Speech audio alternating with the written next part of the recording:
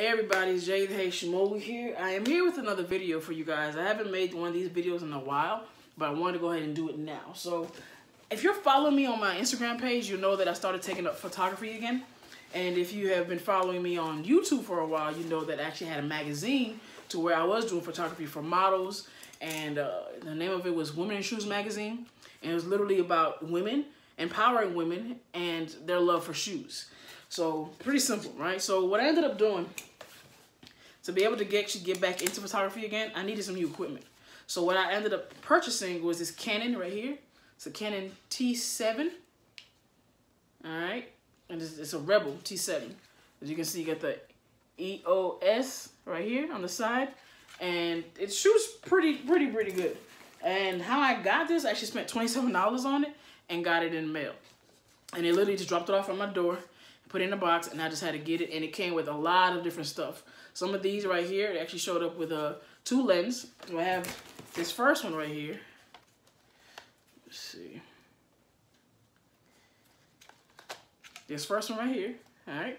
And this is a 18 to 55 millimeter. You can see that. And then I also got this one, which is a 75 to 300 millimeter. And I have been learning more about these because obviously the bigger the lens, the wider you can shoot and the closer you can get. So I've been learning a lot about that. And this whole thing comes with, let me show you actually how it showed up. I actually received this box right here.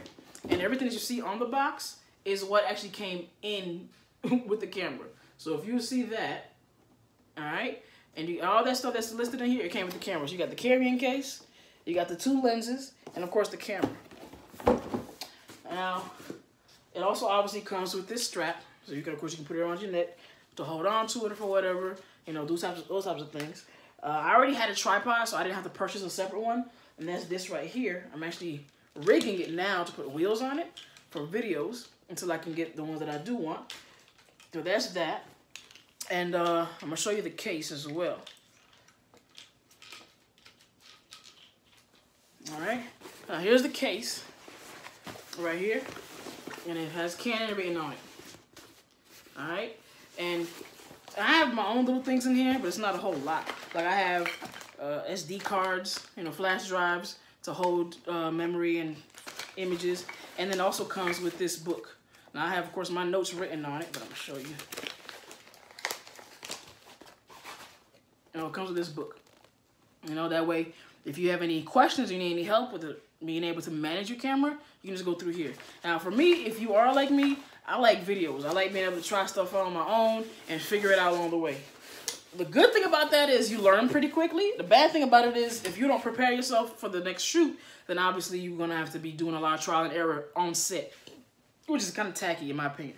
So just wanted to make this video. It wasn't expected to be very long, but basically letting you know that if you are looking to get into photography, really anything that involves you purchasing some type of device that's going to be a lot of money, look into something like flexshopper. Flexshopper was actually great for me to get started.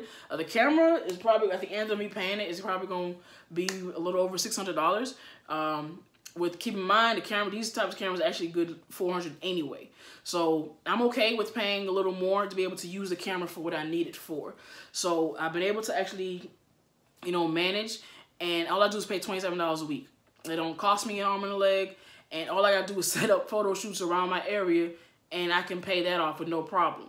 And if you get a good, because if you can even opt out early when it comes to your payments. So if you don't pay like a good few months, you can actually opt out and pay the rest of it by just they will set up a date for you, like a timeline date, to let you know when is the best time to go ahead and pay early, so you can pay that whole balance off, and then from there you can go on to the next thing. So that's really what I would like to do, be able to get, of course, more photo shoots in, more video shoots in. That way it can pay for itself over time.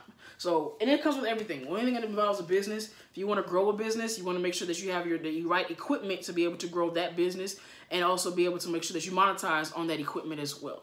So I just want to give you guys that type of information. If you're looking for it, this is great for you. And if you appreciated this video, definitely give me a thumbs up at the bottom of the video. Leave me a comment if you have any questions for me, and I'll be making more of these clips as I progress with my photography career.